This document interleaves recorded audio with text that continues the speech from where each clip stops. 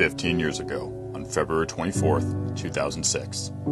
The Marine Corps combined several of its specialized and highly trained units, gave them a name and a commander, and asked them to become pioneers in a new chapter of Marine Corps history. Though MARSOC is still a relatively new unit, a rich history of tradition and forebearers create a natural special operations legacy for the Marine Corps and its young service component.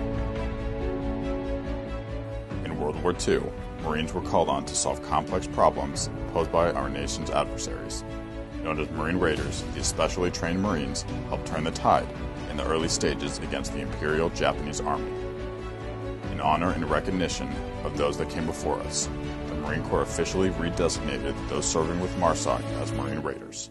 The fighting character of the World War II Raiders, their unconquerable spirit, will live on in the modern era as MARSOC proudly carries the tradition into the 21st century, deploying to every climate and place in support of geographic combatant commanders.